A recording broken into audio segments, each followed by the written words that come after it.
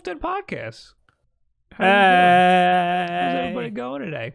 What's everyone doing, America? I hope you're doing good, and everywhere else. So, I mean, come on, America. Yeah, it's true. We're a multinational podcast, Will. Right, but you have to remember, as an American, I often think of it as the only country in the world. True. It's just natural. It's just True. It just happens. You're born here. You forget no other about country matters. You everywhere else in the world is just cut off. Yes, I actually, in my videos about DC Universe, the app, I would always get people commenting, "This is not available in any country but America," and I always felt really bad after the fact because I really should have prefaced with that. And then you always go, "Oh yeah, there's other countries." Oh yeah, sorry, Australia. Yeah, I frequently that frequently happens to me. Mostly Canada. Yeah. People in Canada will be like, "Oh, that's not available," or "Oh, I have no idea about this," or "Oh, you didn't link. I have the link you have doesn't work." Yeah. Anyway, hello everybody. I hope you're all doing well wherever you are, but especially if you're American.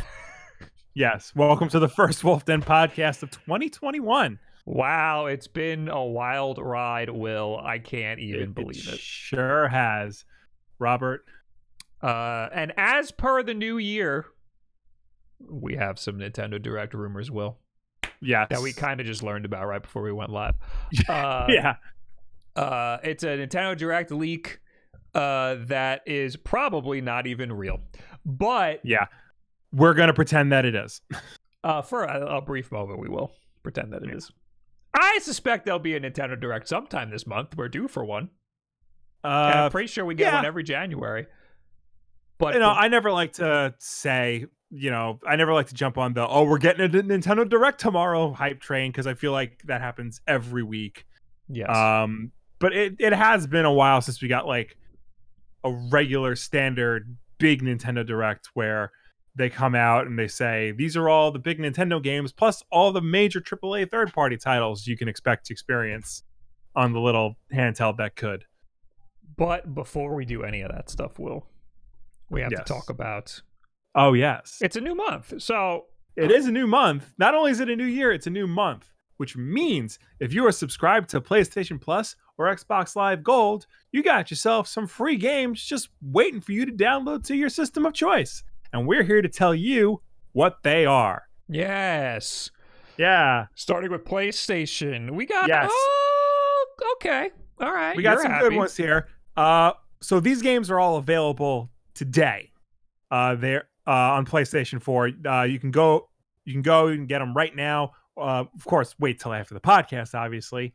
But starting off on the PlayStation 5, because remember they do PlayStation 5 games now. Oh yeah. Is Man-Eater, the shark sim. Yes. That apparently doesn't take place at sea. A lot of it takes place like you have to get your shark on land. So yeah, this game was like a big hit when it first came out. There was like a lot of YouTube content, a lot of Twitch streamers playing it. Yeah, this was like a goat simulator type game where everybody just like wanted to show all the crazy crap that they were doing in the game. I was offered something for it. I don't remember if it was a key or like a promotion or something, but I was like, this I don't know about this one. But apparently it's people like it. I think it's one of those things. It's like you said, it's like a goat simulator type deal. Yeah. But I think that the main draw to this is just the violence and like the lunacy of it. Yeah. And I'm not like, I don't like, sometimes violence is funny, Yeah. But like, when that's the whole shtick, it just there needs to be a stronger context to what's going on. You can't just go out and, because like it's like in Grand Theft Auto, like you can do all these violent acts and it's funny, but after a while that gets boring and you kind of want to do the main story. I will say, when I'm like just scrolling through TikTok and there's just like a random like somebody's like randomly yelling, or there's like a random like unexpected amount of violence, like somebody bashes a plate against the wall, I think that's hysterical. I love that. I love like random violence like that. But when it's the whole shtick and it's expected, it's not my thing. So I'll say that. I'll say two things on Maneater. A lot of what I've seen of it reminds me of a PS2 original Xbox era game called Jaws Unleashed. Oh, yes. It is a licensed game based on the movie franchise Jaws, where you play as Jaws. And you do a lot of the same crap. I remember that. Yeah. Because there's a mission. It was in the bargain bin a lot. Yeah. I remember there's a mission in that game where you have to grab a guy who has the key card, bring him underwater with you to the door that you have to open with that key card. And Maneater is basically an HD version of that. My good lord. Yeah. Yeah, here it is. Maneater's on screen. So if that looks interesting to you, it's completely free now if you have PlayStation Plus. Yeah. So. Well, and the second thing I want to say was this is specifically the PS5 version. There is a version that comes with both games. So if you have PlayStation Plus and you want to play this on your PlayStation 5, make sure you get the right version. Mm-hmm. So. Okay. That's that. So if it's interesting to you, go for it. Yeah. We also have Shadow of the Tomb Raider. Which I am currently playing on Xbox One. So no, I'm not happy because I had to pay for it when it came out. But I'm finally playing it now. It is a very good game. It is noticeably different from the 2013 Tomb Raider and Rise of the Tomb Raider. I think we touched on this last week. It's because Crystal Dynamics wasn't the main studio making it. Eidos Montreal was. Right. Because Crystal Dynamics was making Avengers. It definitely shows, not in terms of quality, but more in terms of like art direction and style. So the original Tomb Raiders, the first two Tomb Raiders in this series had a lot more platforming and exploration. And it was much better delineated what was specifically a stealth section, what was more of an action, like a shooting section. This one, it's still open, but it definitely follows you on a much more linear path. The platforming is not as varied as the previous games, and pretty much every section, every combat section starts as a stealth section, but then, depending on how you do it, devolves into a shooter section or not. So there's Tomb Raider. Yes. Shadow of the Tomb Raider. And then there's a third one, isn't there? Or is this the third one? This is the third one. The second one is Rise of the Tomb Raider. I was going to say that, but it sounded too cliche. Well, yeah, no, these all have the worst names. But this one, I will say, has a particularly bad story. Oh, okay. I got to be honest, from what I'm seeing right now, it doesn't look very good. The story. The trailer that they're showing, I think this is DLC because none of this is in the game. It looks really bizarre. Nothing, because I played the first one, the regular old vanilla Tomb Raider, and this is all weird mystical stuff. Yeah. All that what the trailer's showing, this is the definitive edition stuff. She's wearing tribal garb. You do wear tribal gear at one point, but not like that. Okay. Yeah. No, that was DLC what you just played for everybody. So in this game you will appropriate a culture. Yes. Because of course. Okay. All right. Sounds fine. It's not. It's bad when you say it out loud, but I'm on board, man. Let's appropriate. It's not as bad as it could have been. It's not as bad as it could have been. I will say that. It's a made up culture, I'm sure. It's one of those it takes place in the Mayan ruins, so it's an offshoot of the Mayan culture and whatnot. Right. Yeah, so you don't get in too much trouble. It's not so bad if it's a made up culture, but if Yeah. Anyway, how about Greedfall? I never heard of this game. I don't know anything about it. I think this is one of those games that is like a knockoff of another game, and then they took the name from another game and use that. In this stunning action RPG, explore uncharted new lands as you set foot on a remote island seeping with magic and filled with riches, lost secrets, and fantastic treasures. You'll have complete freedom to shape your abilities, spells, and skills and decide whether to complete objectives with combat, diplomacy, deception, or stealth. Forge this new destiny as you befriend or betray companions and entire factions. I think this is Assassin's Creed. Is what this is. It came out in 2019. Okay. Where's the Metacritic? Here we go. 72. Okay, that's not terrible. Yeah, it's respectful. It's average. All right. I did see apparently on the UK PlayStation Store, there's a glitch where it is selling for £10,000. That is a lot of pounds. Yeah, that is the exact opposite of free with your PlayStation Plus subscription. Focus Home Interactive. What have they made? Blood Bowl. Remember Blood Bowl? Blood Bowl was the it was the football game, but it was based off of something, wasn't it? Fantasy football game. I think it was it based off of friggin' Warhammer or something? Or Warcraft? Like actual I don't think Warcraft? So. No, I think it was just a ripoff of the Warcraft world, and they just made it football. Probably. Well, anyway, what else have they made recently? Nothing. World War Z. Oh, that wasn't good. Wait, Saber Interactive? Oh, no. That's that one Sherlock Holmes game that everybody likes. Crimes and Punishments. Oh, this is a publisher and developer. They published World War Z. They did not publish this game. Interesting. So I want to know what they developed. Whatever. Yeah. Began working with giant software creator of Farming Simulator. Okay.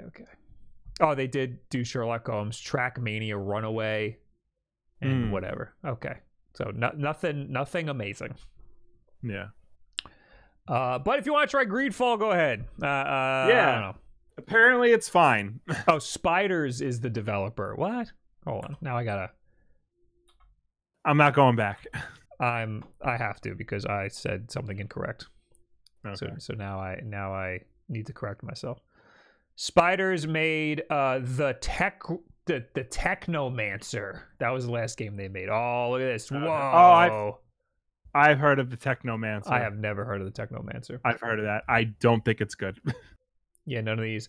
Of Orcs and Men, 2012. Yeah, I don't know any of these. Sherlock Holmes versus Jack the Ripper. That was their first game, 2010. There you go. All right, cool. We're not done though. That's it for PlayStation. But we got Xbox. Over on the Xbox side of things. They haven't been doing good. They have not been doing good stuff. They're down. Things just continue to go down. Okay, so for the Xbox One, because they haven't started adding Series X games to this yet. Boo. On the Xbox One, for the entire month of January, you get Little Nightmares.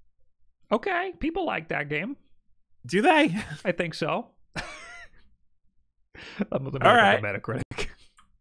All right, well, you do that. I'll say from January 16th to February 15th, you get the Dead Rising remaster. That's the remaster of the first Dead Rising game.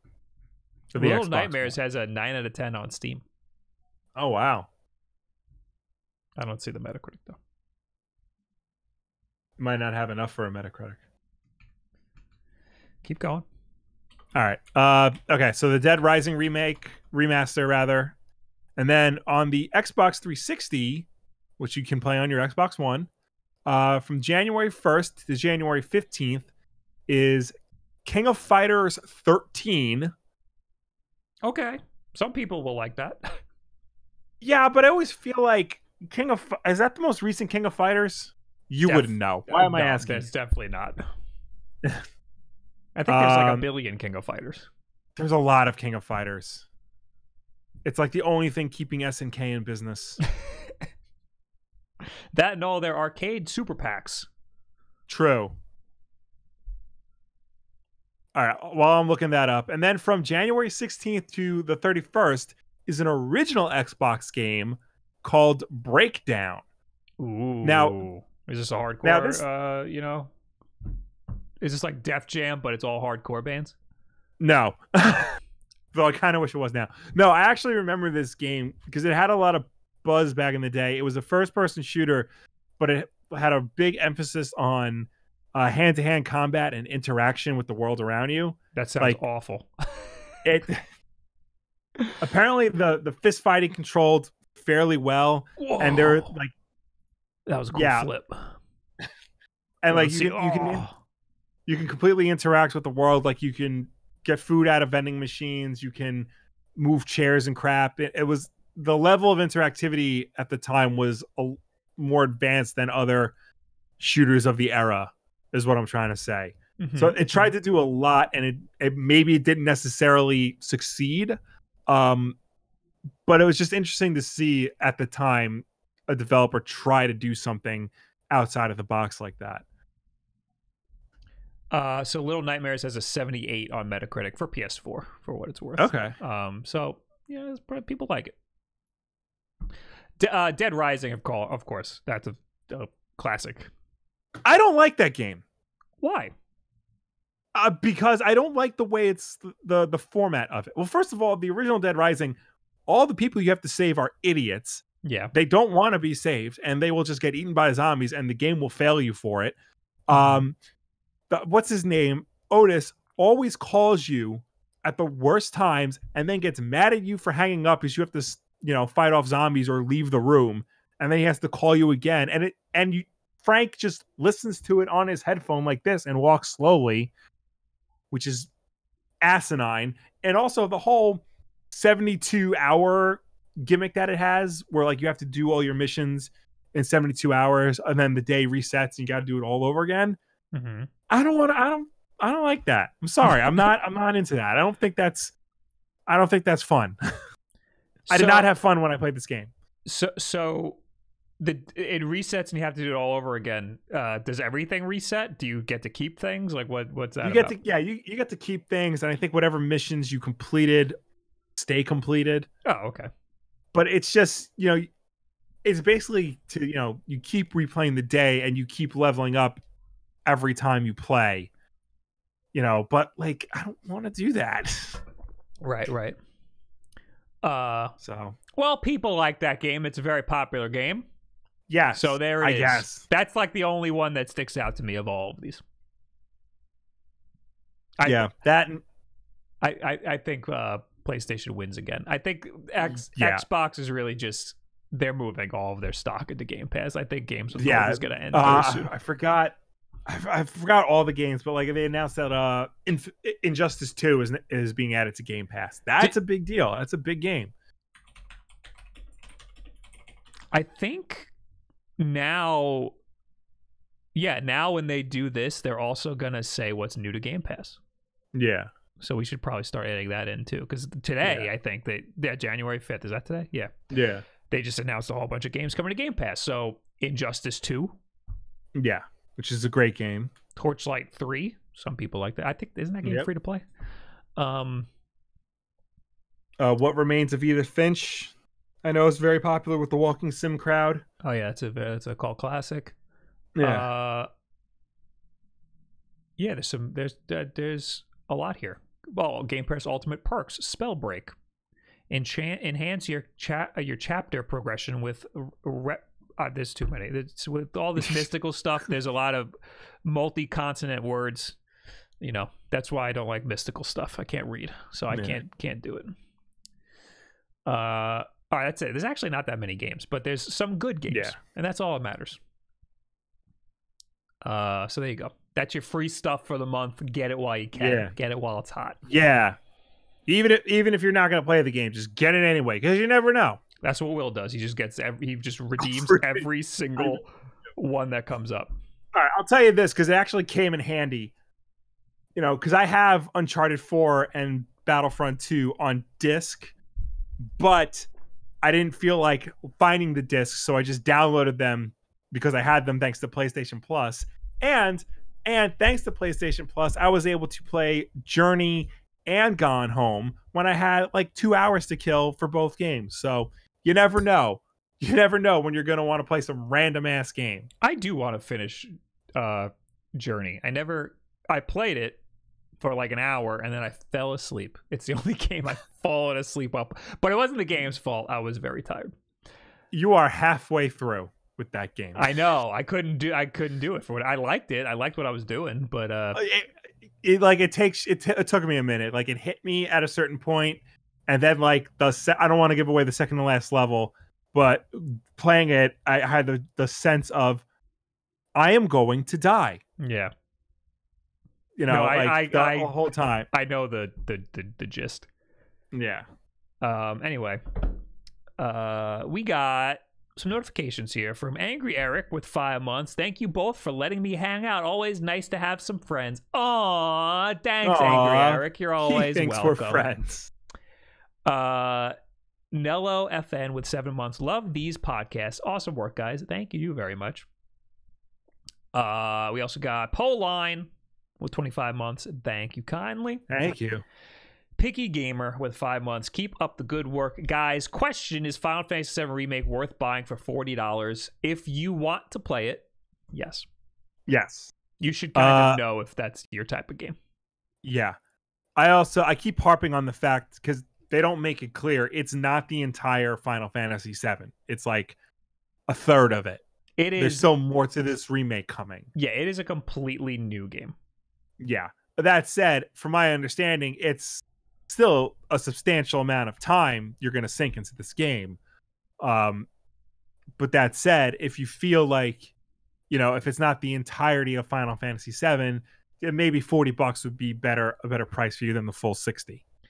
I'm just saying, like, don't get this game. If you played Final Fantasy VII and you want all of Final Fantasy VII, don't expect all of it. But yeah. If you've never played Final Fantasy VII before, that's irrelevant information, because it's going to be a completely different experience for you anyway. Kiki Smee in the chat says there's a demo. I wasn't sure if the demo's still available, but yeah, play the demo. See, if you don't know if it's your type of game, play the demo. But if you think you're gonna like it, then yeah, $40 is. Everybody I know who's played it likes it. So yeah. Anyway, now it's time to talk about the Nintendo Direct leak and whatnot. Yeah. Here we go. So I saw like a tinge of this in a tweet today. It was Direct Feed Gaming, who is Nate the Hate, I believe, and he was just going off about how fake this is. And now here we are talking about it in an article from Dextero, who says viral Nintendo Direct leak reveals Switch Pro. So that's already, I don't like it. Breath of the Wild 2 and more. Is it real? Nintendo Direct leak has surfaced online, claiming that on January 11th, the Japanese gaming juggernaut will unveil a Switch Pro and plenty of new games. The only question is, of course, is it real? So when is the 11th? That is Monday. Yeah. Okay. Nintendo didn't have a real Direct for all of 2020. Really? Instead streaming a series of mini and indie Directs in an attempt to quench fans' thirst for content. I didn't realize they didn't have one for all of 2020. I mean, I guess you just assumed any Direct was a Direct, not necessarily mini or indie or whatnot. Right, like I knew there were announcements, but then you have stuff like Paper Mario, which just dropped in a tweet. Yeah. For those still starved for Nintendo news, you may not have too much longer to wait to see some big game reveals, if this leaked document proves to be real and not some hoax. The leak in question is of a sheet of paper detailing all of the games and hardware that will be shown off at a January Nintendo Direct. The top of the page features the Nintendo logo in all of its glory, with a big bolded internal use only directly under it. And this is not in English. The tweet is by Rodrigo64. Translated, the tweet says, a list of Nintendo games for 2021 has been leaked on Reddit and then deleted after 5 minutes. What do you think about it? I will keep reading the article before we comment on it. Nintendo Switch Pro and games, quote, leaked. From there, the document claims that Nintendo will be unveiling its next piece of hardware in the form of a Switch Pro that will have 4K support. Okay, so I already don't believe it. Pro Joy-Cons, an HD screen, and a price of $400. Interesting.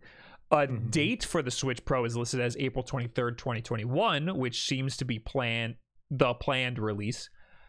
Elsewhere, new games listed include Mario Kart 9, Splatoon 3, Super Mario Odyssey 2, and Metroid Resurgence, all planned for 2021. This sounds like high schoolers scribbled this on a desk. Absolutely. This sounds like what were the top Nintendo games on the Switch? Let's just increase the number. Yeah. Yes. Breath of the Wild 2's name possibly revealed. Next, third-party titles: Kingdom Hearts, Destiny's Embrace, Bayonetta 3. This is just everything everybody wants. Like all the games that we know are in the docket from Nintendo. And a quote premium edition of Grand Theft Auto 5, which doesn't make any sense, all stand out as non-pro games. The Grand version of GTA 5 on current gen consoles and what's going to come out on next gen is called the Premium Edition. Oh. Yeah, no. That said, some games claim to only be releasing on the Switch Pro model, such as Final Fantasy VII Remake, Devil May Cry 5, and Black Ops Cold War. Okay, so I was playing a little bit of Cold War the past few days. Like straight up Cold War, not Warzone, straight up Cold War, because I want to upgrade my guns and I had nobody to play with at the time. And that game runs like absolute trash on my Xbox Series X. Wow. So no, that game is not coming to the Switch.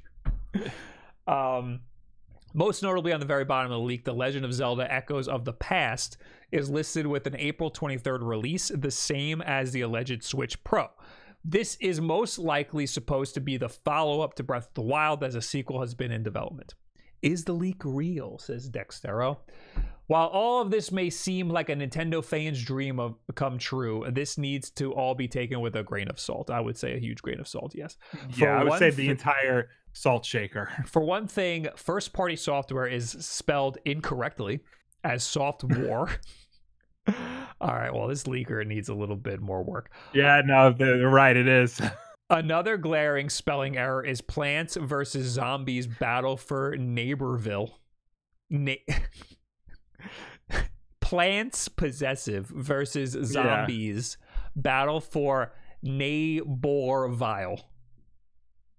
Finally, it seems highly unlikely that a new Metroid game could really be releasing in 2021, as development for Metroid Prime 4 shifted from Bandai Namco to Retro Studios and had been restarted since the project's announcement in 2017. In any case, only time will tell if the leak ends up being true, and Nintendo blah blah blah blah. It's friggin', there's no way any of this is real. I didn't even look at the document yet.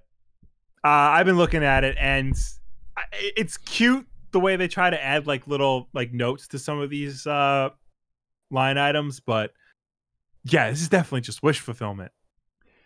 So Nate the Hate in his tweet, or I'm sorry, Direct Feed Gaming in the tweet, said that the logo is not the updated Nintendo logo. I didn't know they had one. It's Nintendo's logos are weird because it always looks the same, but it's like subtle differences. Like during the Wii and the Wii U era, the Nintendo logo was just silver. Yes, and then yes. So Daniel Shoviano or whatever his name is. This isn't even the current Nintendo logo, and then he shows the logos. So the current one is a red rectangle. Right. Interesting. But I mean, the 1983 Nintendo logo and the 2016 Nintendo logo could be swapped for each other. I mean, there's barely a difference.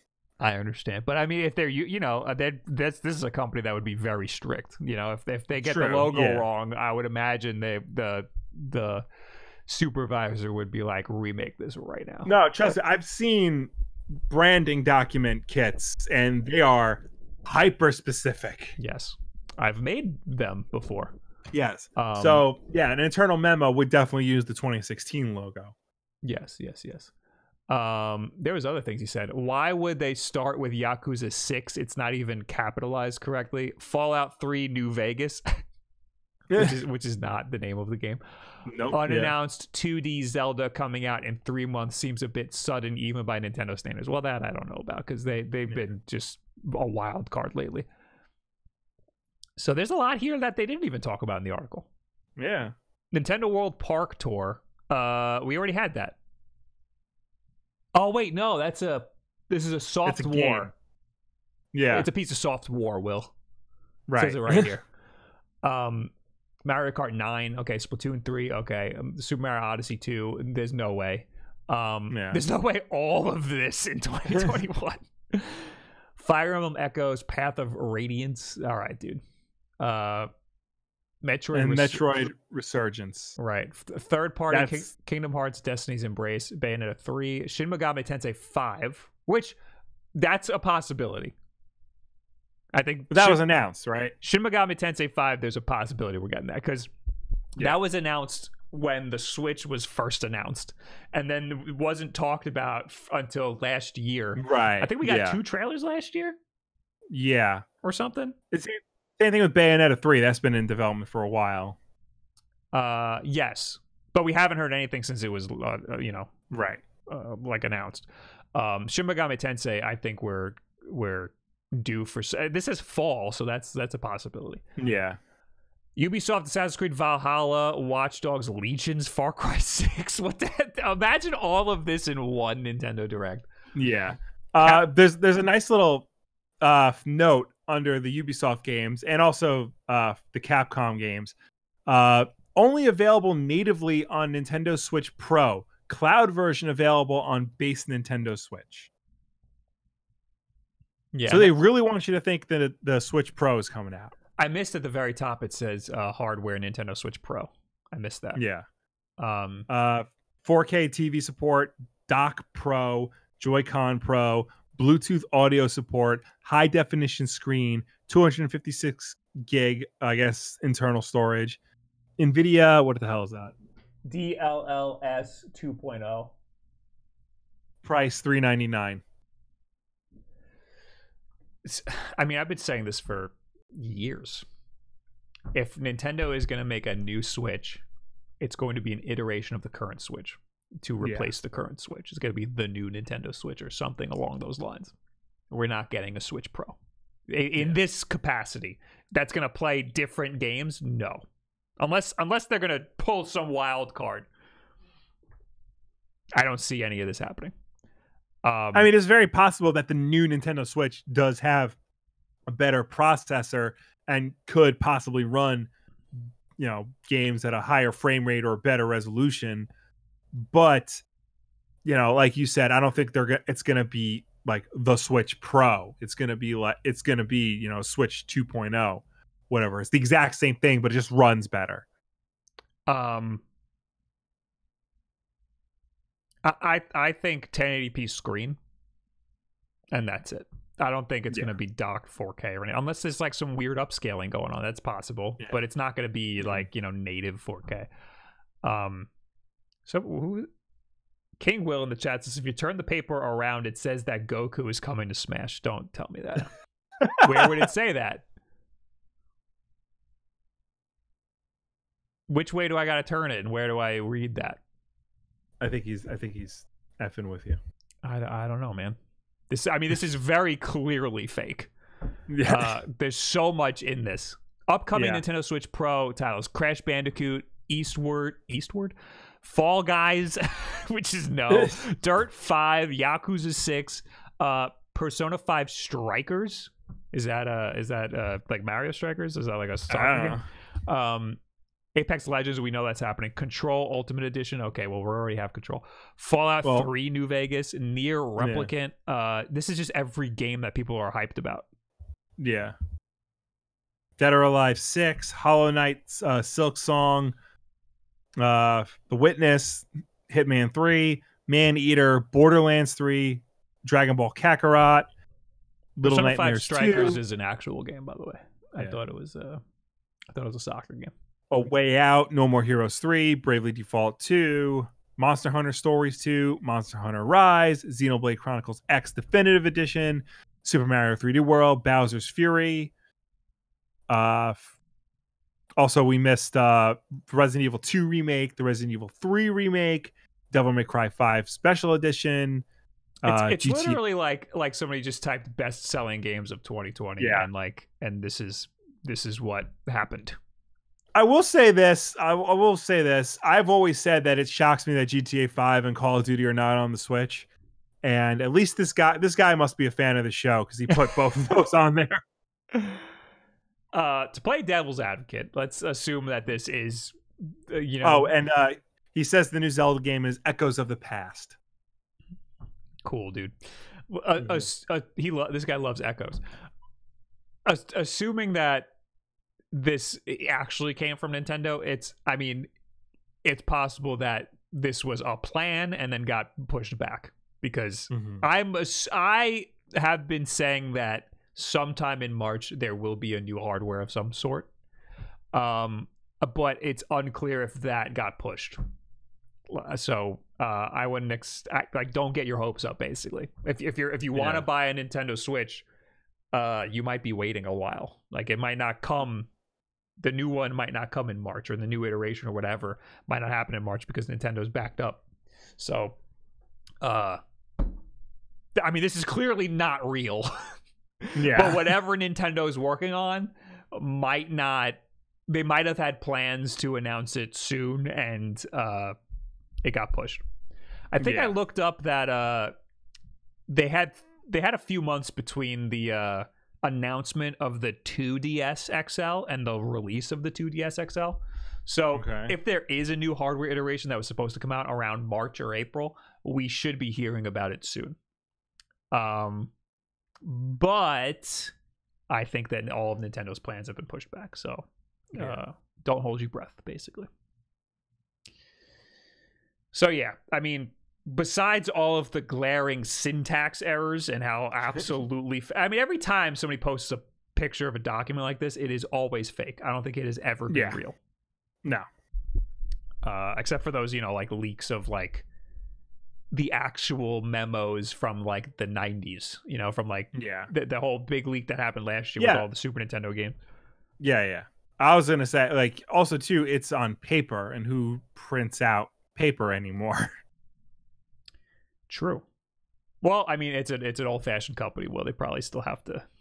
A lot of these people probably don't look at screens all day. Yeah, they probably require a document in front of them. You mean video game developers don't look at screens all day? Yeah. Who would have thought? I'm telling you.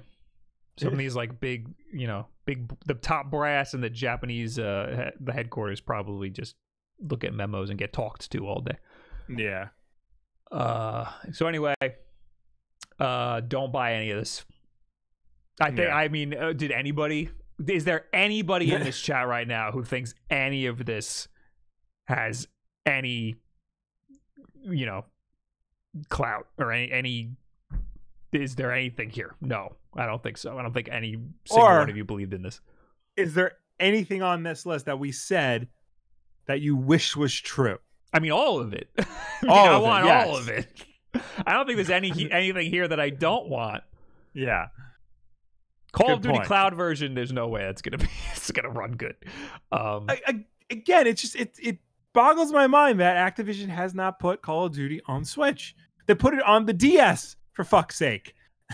Cold War is weird. I don't like it. Yeah. I'm only playing it because it gets to upgrade my guns for Warzone, but it's a different engine than Warzone, and you could feel it. It feels zoomed in. The gun's bigger on the screen. If you haven't played Call of Duty in a while, it feels like Call of Duty. But I've been playing Warzone so much, this feels like a weird bastardization of my Call of Duty. Because this is the Treyarch year, right? For Call of Duty? Whoever made Call of Duty last year, this is the other guy. Yeah. Well, there's 3 guys. Yeah. Technically, there's 5 guys, but there's 3 main guys. Mm-hmm. We disconnected. Just keep going. It'll fix There's itself. I know Modern Warfare was last year. That was Infinity Ward. And the Black Ops series is usually Treyarch, but I think they also got Sledgehammer and Raven to help out. And Neversoft is in there somewhere. I don't know. It's Neversoft? Yeah. Yeah. Like the Tony Hawk people? Yes. I wish I was kidding. That's why every Tony Hawk game, that's why Tony Hawk Ride, Shred, the original HD remake, and Tony Hawk 5 are all garbage.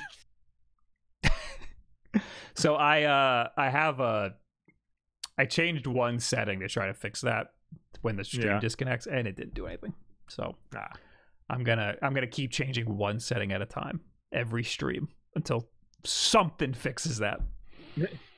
Okay, yeah, this was a Treyarch year with additional help from Raven Software, High Moon Studios, Beenox, Activision Shanghai, and Sledgehammer Games. Holy crap. If I remember correctly, this was the one that Treyarch had a really hard time trying to make. So Activision basically threw all of their studios at it to make sure it came out on time. I kind of feel really bad because there was Modern Warfare, which is a big deal. And that was a big deal game, and they knew it was going to sell a lot. And then they were like, F it, we're putting a Battle Royale in there too. So whatever studio made Modern Warfare also had to make the Battle Royale, right? That's not made by two different people.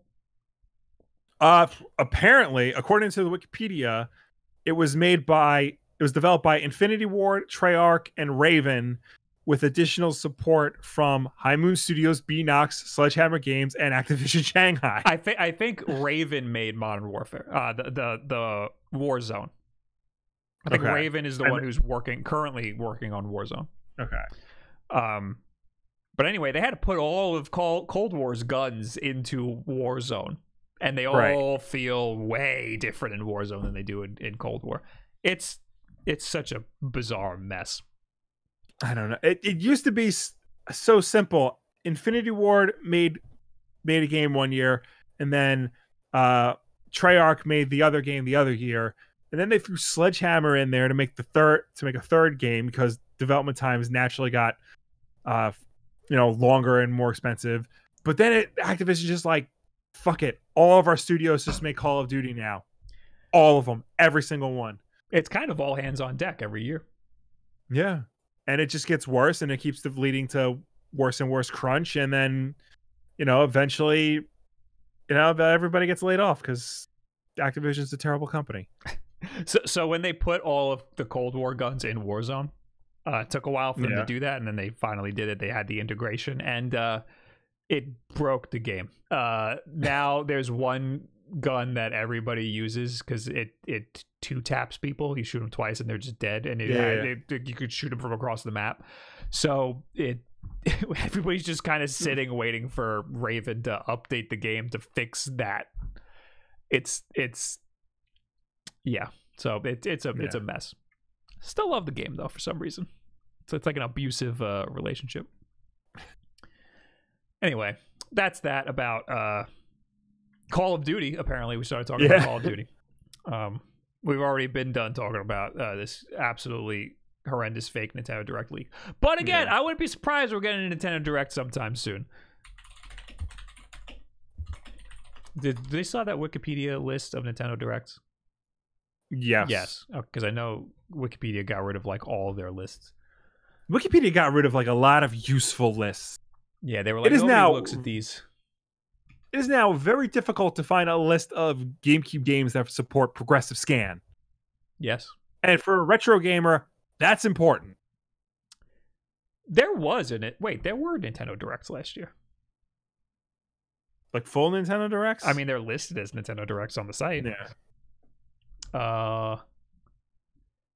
February 2020, Animal Crossing, Nintendo Direct. Nintendo Direct, release date and information regarding Ring Fit Adventure in China. So it was only in China. Super Mario Bros. 35th anniversary, September 3rd. So it was all Super Nintendo. So all these are like individual directs. They're not like full directs with like other things. Monster Hunter Direct. I don't remember that one. that was in September also. Yeah. And then that's it. What did we have? Did we have January? We had Smash Brothers Byleth. Really, there was none last January at all. Oh, Pokemon. There's a Pokemon Direct for Mystery Dungeon Rescue Team DX. Oh, and there's Sword and Shield expansions.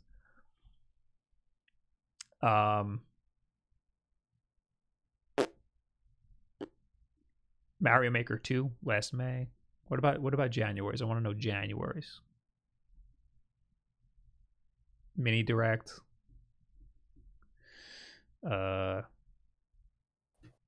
There's never a pattern. I always try to look for a pattern, and there's just, you can't predict Nintendo. That's why I don't bother. That's why I never bother, predicting them when there's going to be a Nintendo Direct, because it's like, who can keep up? Yeah, they always do their own thing. Yeah, but we are due for one. Hey, more Nintendo stuff. Yeah, can you believe it? Oh, but first we gotta say, thank you, Proud Prince, for the 7 months. Happy 1 year. Oh my god. Oh, it was 12 years total. 12 months total. Thank you, Proud Prince. Thank you. Zonum, thank you for the Twitch Prime, and Dark Bite, thank you for the 5 months. I love your faces. Circa in the chat says Cold War was originally supposed to be made by Sledgehammer and Raven, but they had issues working together, so Treyarch was made lead and only had a year to make it with all 3 companies. Holy crap, dude. That's what I was misremembering. But holy crap. Yeah, that's what I mean by making Call of Duty now is a shit show. It's so not good on Xbox Series. I mean, it runs like it's inexcusable how it runs on Xbox Series X. Like I'm just playing the multiplayer. I'm not even playing the campaign or anything. But like there's one level, it's like a big snow level, and there's like you use like snowmobiles to get around and stuff. And when I kept looking down the sights of my sniper at one particular rock, and every time I would do it, the game would freeze. The game would like stop and then load up. It was there's like huge frame dips every once in a while. It's insane for the big levels, because there are big levels and there's regular size levels. Anyway, Nintendo acquired Next Level Games, the makers of Luigi's Mansion 3 on the Nintendo Switch. The company announced today. Vancouver-based Next Level has delivered 7 titles published by Nintendo, going back to Super Mario Strikers for the GameCube in 2005. So is this one of them? Is this one of them second-party studios? No, I believe this counts as a first-party studio because they own them. Well, now it's a first-party. Now it's a first-party. But previously, it was second party. Second party means that the parent company has a substantial financial investment, but they are, for all intents and purposes, independent. So that like is Nintendo had it. That is Game Freak. Game Freak is second party, correct? Well, no, because Game Freak has also put games out on other systems. That's what I mean. But doesn't Nintendo have a financial stake in Game Freak? And then they also put out stuff on other systems? Because second party is the weird, like the weird one that's like hard to define. First party is the developer is owned by the developer is only putting games on one console. That's what first party is. So the prototypical second party was Rare during the N64 days. Nintendo owned a stake in Rare, and Rare only published games on Nintendo platforms, but Nintendo didn't outright own Rare. They only had like a majority stake in the company. Mm-hmm. But at any time, like they could have been bought out, which they were by Microsoft. So I think a second party is a company that has a significant financial investment from a parent company and only publishes games for that platform, but is able to leave, basically. A second-party developer is a colloquial term often used by game enthusiasts, hey, that's us, and media to describe game studios who take development contracts from platform holders and develop games exclusive to that platform, i.e. a non-owned developer making games for a first-party company. So like like Rare, like you said. Yeah. Yeah, But also Nintendo like Game does Freak. not. Nintendo does not have a financial stake in Game Freak. I don't think they need a financial stake. It says here, non-owned developer. So a developer that isn't owned by the platform holder, but they make games for the platform holder anyway. Exclusively, because Game Freak has also put out Little Town Hero, which is on PS4, Xbox One, Giga Wreck Alt, which is on PS4 and Xbox One, Tembo the Badass Elephant, which wasn't on any Nintendo system. Wait, as a balance to not being able to release their game for other platforms, second-party developers are usually offered higher royalty rates than third-party developers. These studios may have exclusive publishing agreements for other business relationships with the platform holder, but maintain independence. Okay, so yeah, this seems more like they only release games for one platform, but they're not owned by that. So like Platinum? Well, no, Platinum, because they were going to put out Scalebound on the Xbox. A Wonderful 101 is coming to PS4. Yeah, but they did release Scalebound for Xbox. Right, but they almost did. They almost did, but they didn't. You know, they have a lot of projects for PlayStation coming out. Yeah. Yeah. Second party is the weird one that nobody ever gets defined as. It's always either first or third, and because there's too many rules for second party. Yeah. Anyway, next level games.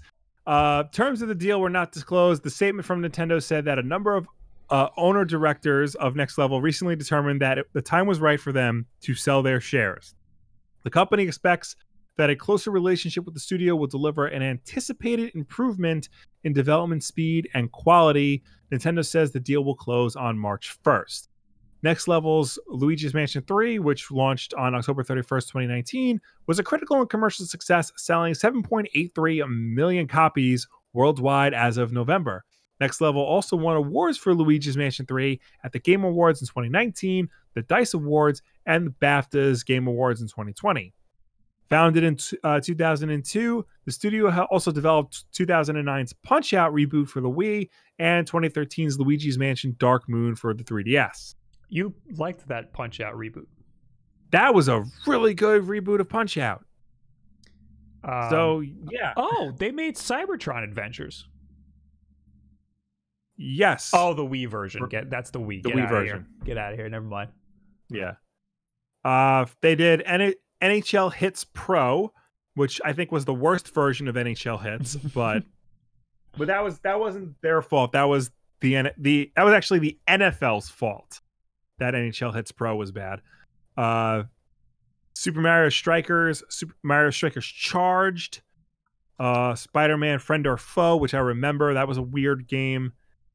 Punch-Out, Tom Clancy's Ghost Recon on the Wii. Yeah, so that's the version you want to play. And then Luigi's Mansion Dark Moon, Luigi's Mansion 3, and Metroid Prime Federation Force, the one everybody likes. I mean, what I'm taking out of this is we could get another Mario Strikers. That's what I'm taking out of this. We could get another Mario Strikers. We can get another Mario Punch-Out. We're definitely getting another Luigi's Mansion out of this. Yeah, well, yeah, probably in the far future. But we're due for a Strikers. I would love a Mario Strikers game. I played that game like way after it came out, like years after it came out. And I was like, yo, this game, how could I have missed this game? This game's great. They don't really do a lot of the Mario sports games anymore. No, well, they did tennis. They did tennis, but like there was Mario Sluggers, Mario Strikers, Mario Hoops. Then they haven't really touched upon that in a long time. I feel like they used to bounce between DS and Wii and Wii U. Yeah, and I feel like that was mostly because EA wasn't putting their sports games on Nintendo platforms, so they had to compensate. I loved Mario Golf. I would love a new Mario Golf. Yeah, but I would also love Mario Strikers. Mario Tennis was a little bit of a letdown. Thought that was going to be a little more fun than it ended up being. I would be excited for another Punch-Out though. I think that could be, the time is right for that to come back. You linked a PDF document about this too. Yeah, so this is the statement released by Nintendo. I thought it would be good to have the source, but then I realized it's all legalese. Yeah, we're not. That's not fun. Legalese isn't fun, guys.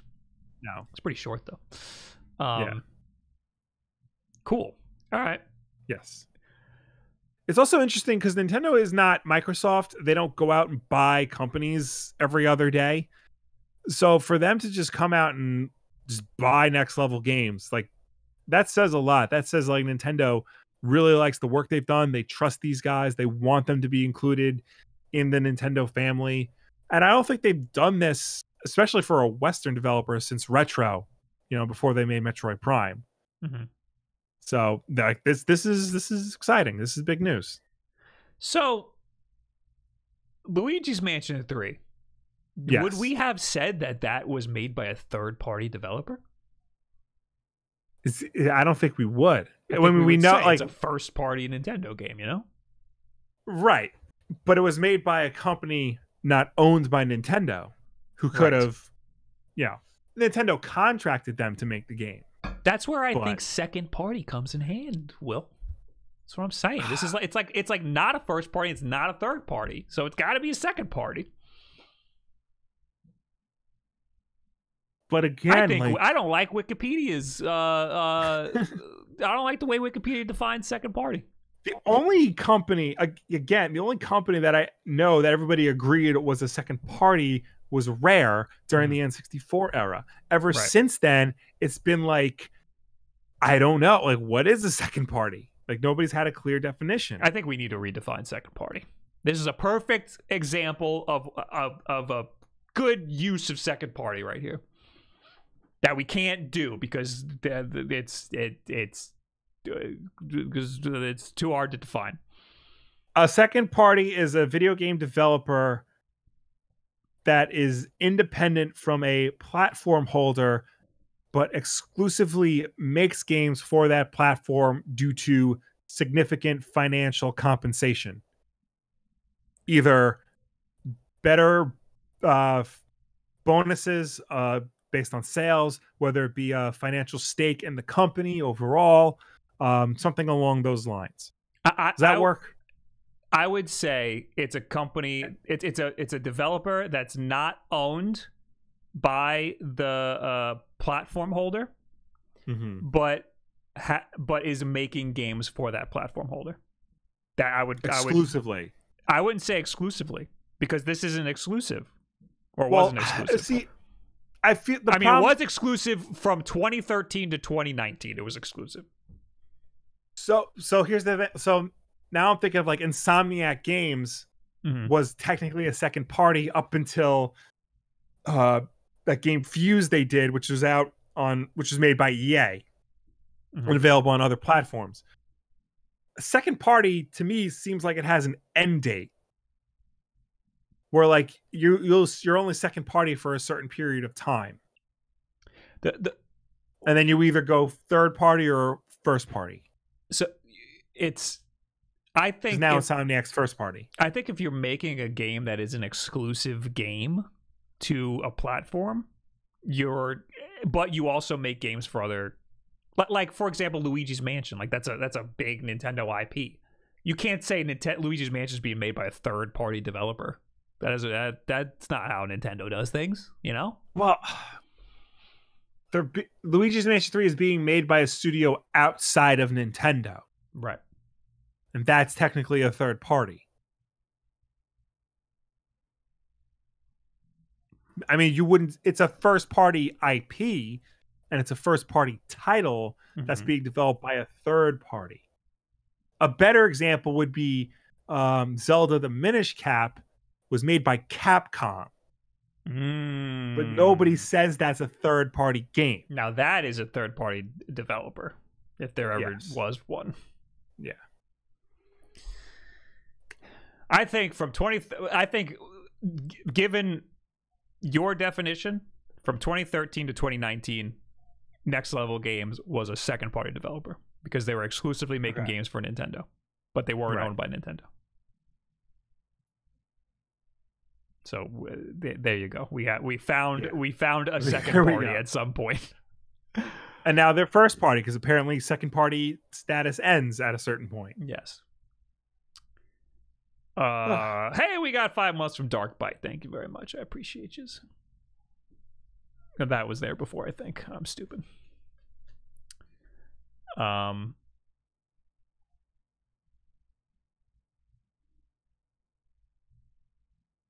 Anyway. Yes. What else do we got here? Well, we got Xbox emulations coming along just fantastic. Just dandy. Just fine and dandy. In an article from Kotaku, while platforms as recent as the PS3 and even the Switch are now running very nicely in emulators, the original Xbox has remained something of a thorn in the side of the scene. So it's cool to see that the I don't know how to pronounce this, the Xemu emulator making such solid progress. Xemu's version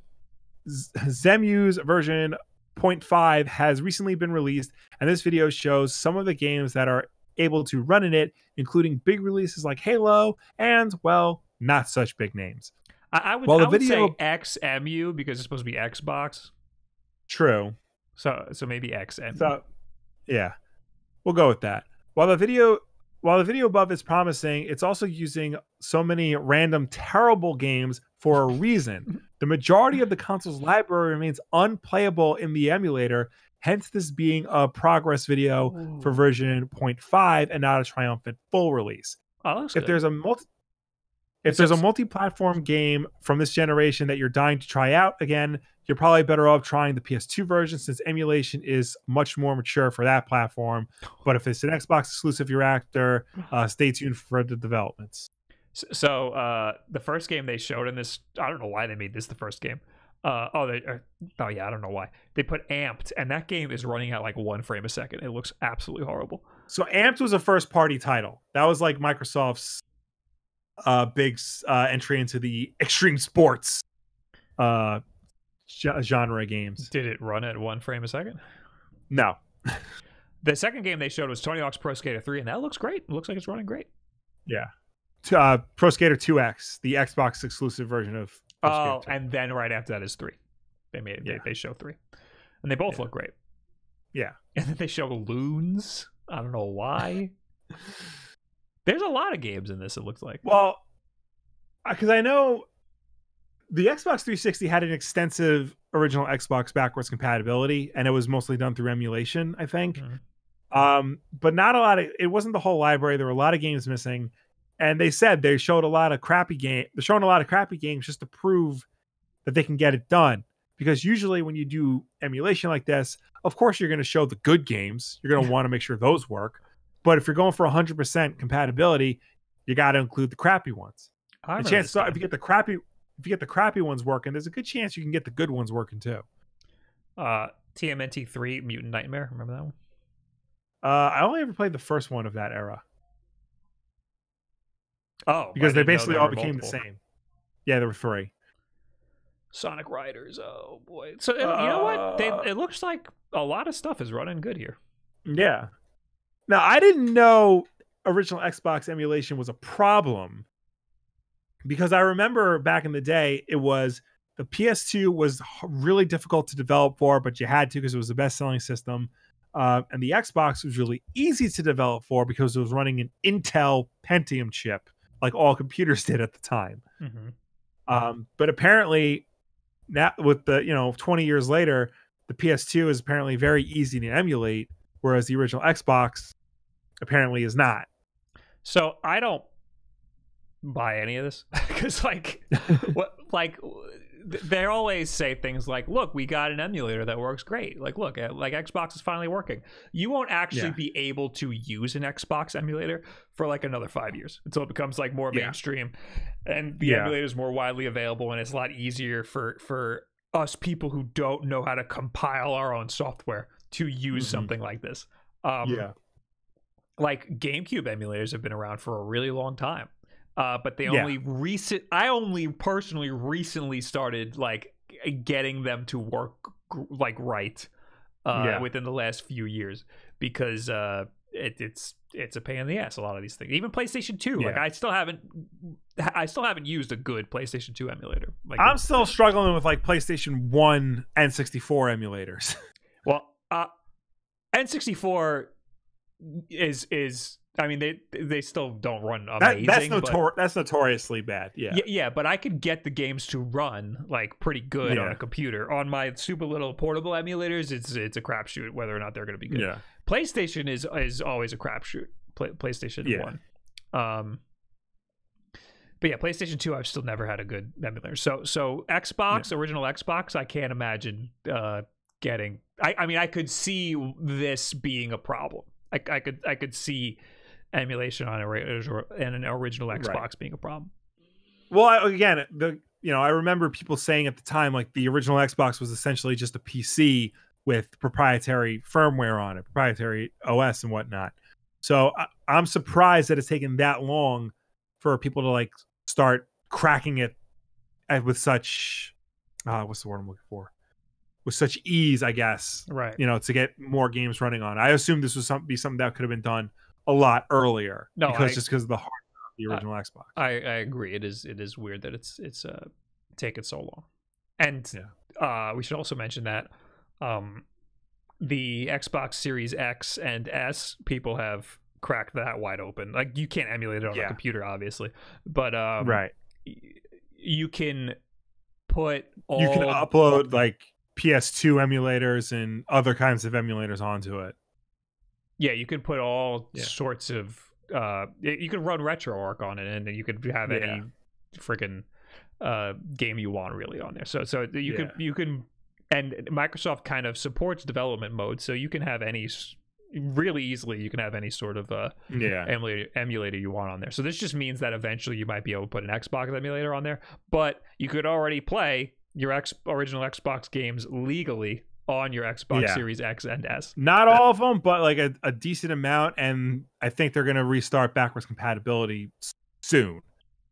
Like adding more games to the backwards compatibility list. Lickiso says, what's the problem with N64 emulators? What the heck? It's just things didn't run good back in the N64 days. Yeah, so the N64 hardware was weird in that every game utilized it differently. Like no game was optimized. Those two games were optimized for the system in the same way.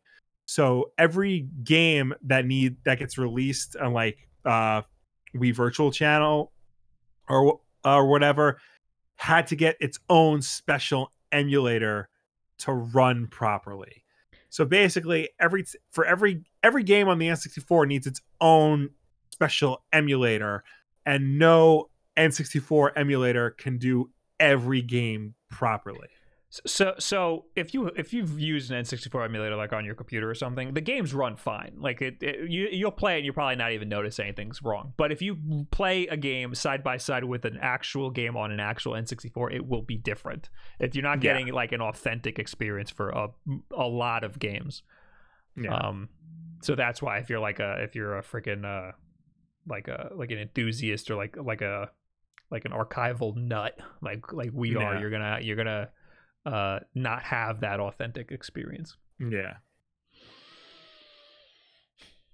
Anyway, cool. We're getting an Xbox emulator called XEMU or Zemu or whatever. Zemu. Do you think Animal Crossing will get a new update with new things included? Says King Will. Yeah, every season probably. Yeah. We just got the winter one, and it actually looks pretty cool, but I haven't played Animal Crossing in a long time.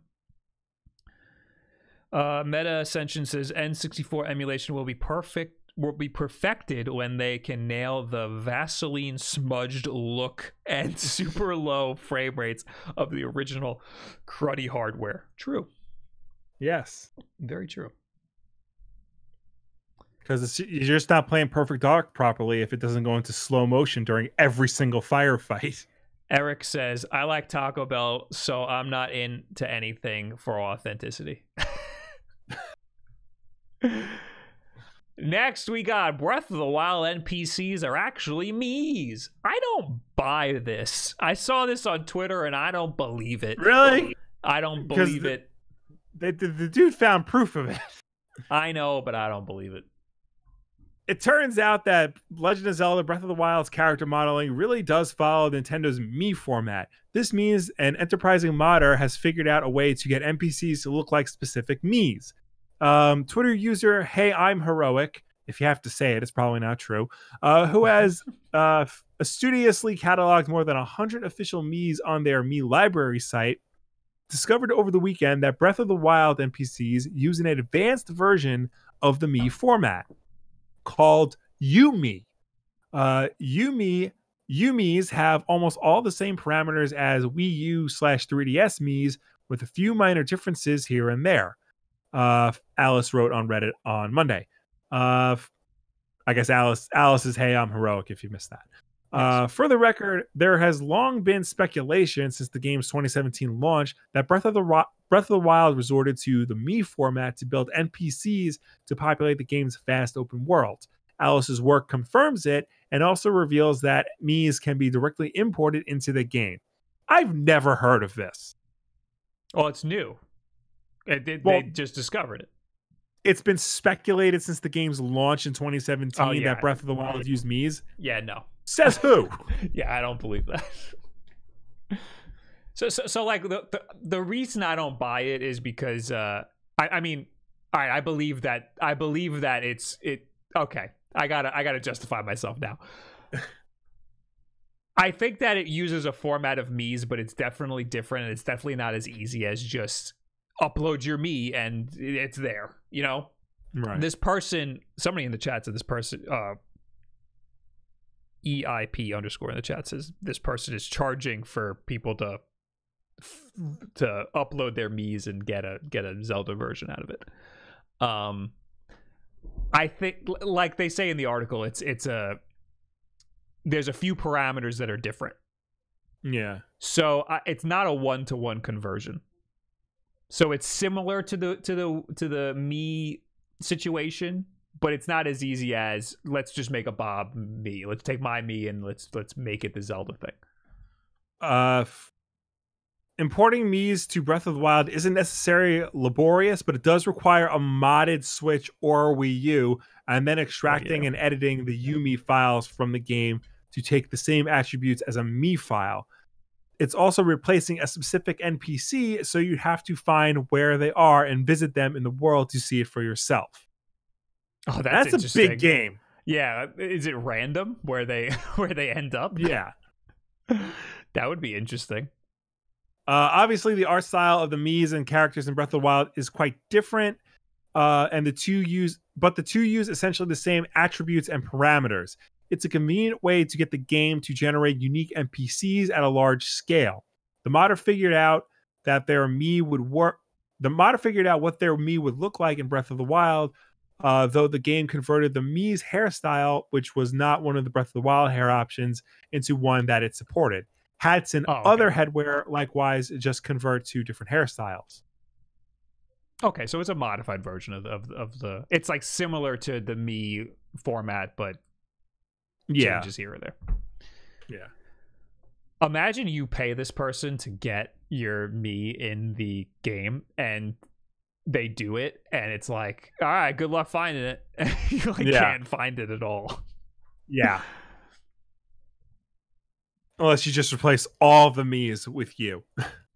Yes. But it's still interesting. It's still cool that they used it's Nintendo. Yeah. They're reusing assets. It's pretty cool. Yeah. Or at least doing a version of it and, making it. I thought it was neat. Yeah. When I first saw this, I thought that these characters were in the game. I was like, Matt from Wii Sports is in the game? And then I was like, oh, wait, no, it's just the Mii format. Still cool, though. Yeah. We got Master Jedi with a raid. Thanks, my guy. I appreciate you. How you doing? Also, hey. Somebody in the chat. Javo Jacko says, would it be the same models in Age of Calamity? No, it's a completely different engine. I can't imagine that being similar. I mean, the art style is similar, but yeah, it's probably running a completely different engine. Hey, what's this about Sony discontinuing PS4 Pros in Japan? Okay. So the first article was the source article. That's a Japanese website. So let's read what IGN has to say on it. Let's spend the whole rest of the podcast trying to translate it. I'm kidding. Go to IGN. Sony Japan has reportedly announced that it will end production on the PS4 Pro and will only continue to produce one model of the PS4. It's not clear at the time of writing whether this policy extends to Western markets. I have a Japanese ad at the top because I went to Game Watch Impress. Nice. Game Watch reports that Sony has discontinued all models of the PS4 Pro and all but one model of the PS4 Slim, with the original PS4 design already out of active production. The only PS4 that will remain in production is the 500 gigabyte Jet Black Slim design. The move has been taken so that Sony Interactive Entertainment can increase production of the PlayStation 5, which has seen major stock shortages since launch, not least in the US, where it had the biggest console launch month in the country's history. So far, the move has only been announced in Japan, and it's unclear whether Sony's Western arms will follow suit. IGN has reached out for a comment, but received no response at the time of publication. It wouldn't be a hugely surprising move. The PS4 Pro retails at the same $399 price point as the PS5 Digital Edition, with Sony hoping to transition from last gen to new gen within 3 years. The company will also be hoping to bolster the number of PS5 console owners as quickly as possible. Xbox made a similar move ahead of the release of the Xbox Series X and S. The Xbox One and the Xbox One S digital editions were both discontinued in July of 2020. That doesn't mean that PS4 owners will go without games. However, Sony Interactive Entertainment CEO Jim Ryan has repeatedly said that it's crucial to continue serving the older console's huge player base at least until 2022. As part of that support, major exclusives like Horizon Forbidden West will continue to receive PS4 versions at release. So, yeah, this isn't a surprise because Microsoft did this. Microsoft did this way quicker. They did this way sooner. Yeah. Well, I think Microsoft, they did it way quicker because they kind of needed to. Right. Like they definitely wanted more people to go to the Xbox Series than were on Xbox One. So the Xbox. So Xbox is weird because they kind of are marketing that you can play their games wherever you want. So if you have an Xbox One, you could still play whatever games you want. The problem is that the Xbox One X, if you look at just the spec sheet, there's the Xbox Series S, the Xbox One X, and then the Xbox Series X. So the Xbox One X is in terms of graphical power. If you look at just the spec sheet, the Xbox One X is in between the two current gen consoles that Microsoft has. Right. So somebody looking at price points would be like, why don't I just get the One X? You know, not realizing that it's not going to have the same sort of power playing modern games that the Series S or X has. It's confusing it's already confusing to consumers, the whole Microsoft situation, but it's more confusing if you bring the One X into the equation. So Microsoft is like, screw it, we're not even going to have One X's available when the new consoles come out. Just get that out of here. We want to deal with that. Yeah. So Sony is doing the same thing with the Pros. It took them a little while. They probably should have done this earlier, but Sony doesn't have the same sort of problem that Microsoft has. So it's a little more linear. You get the 4, and then now you get the 5, and then that's it. The 5 is the new one because the number's bigger. They also said that this is only pertaining to Japan. I would not be surprised if this, occurs in the West as well. I would not be surprised if, like, in a month they confirm, we're discontinuing all PS4s except for the 500 gig Slim. I didn't even realize this was just in Japan. Yeah. Let's look at Amazon. Do they have PlayStation 4 Pros available? No. You can buy one for $686, $770 for the Modern Warfare bundle. Yeah. Hey, it comes with Spider-Man too. Man. Amazon's always weird with consoles. You know, have you ever noticed that? Like, you try to buy a console on Amazon, there's like 1,000 different versions, and they're all wildly different MSRPs. They're not the MSRP. They're always something concocted. Yeah, you have to be really careful where you're buying. Like, what if you're buying it from Amazon? If you're buying it from some random third party. Yeah. So Best Buy doesn't have them at all. They're sold out. Yeah. Geek Squad certified refurbished, $360. Yeah. So what about GameStop? Oh, GameStop. Yeah. I think that it's already been discontinued, or they stopped production on it, and they just haven't announced it. Oh yeah, PS4 Pros on eBay are still going for like a lot of money. I think people don't realize that it's not the thing anymore. PlayStation 4 Pro is not available on GameStop. Yeah, I'm pretty sure it's been discontinued here in America too. Yeah, the Star Wars Battlefront 2 PlayStation 4 Pro is $350. Yeah. On what? On eBay. Oh yeah, that's the Death Stranding one is $325. The Spider-Man one, you know, the one everybody actually wants, it's $499 for bidding, or buy it now $600 with a $40 shipping. That's a dope looking console though. I know. I saw a tweet from the NYPD the other day that said they were like doing a thing where they were like giving like an underprivileged family like a bunch of Christmas gifts. And they gave them a PS4. And the child that's holding the PS4 looks not happy about it at all. Like, they probably thought, like, look, everybody wants a PlayStation this Christmas here. We're giving this kid a PlayStation. Here you go, kid. And they're like, I already have this. I've had this for like 4 years. I don't need another one. That's funny. So yeah. So don't buy a PlayStation 4 Pro. That should go without saying. Yeah. We also got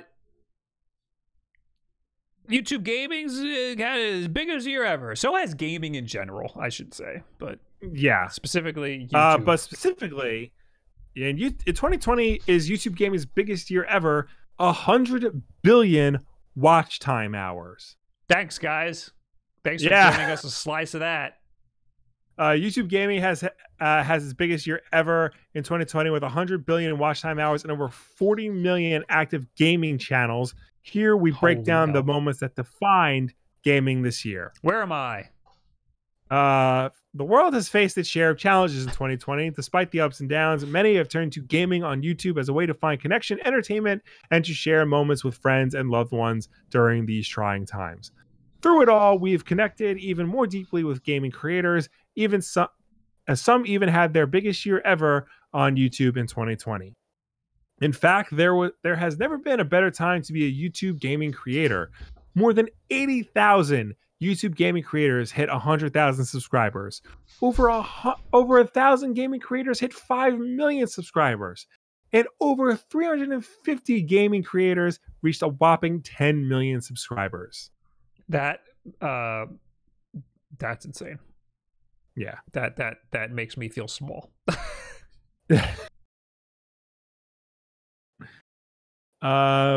We now have over 40 million active gaming channels, and globally, there were over 100 billion hours of gaming content watched on YouTube.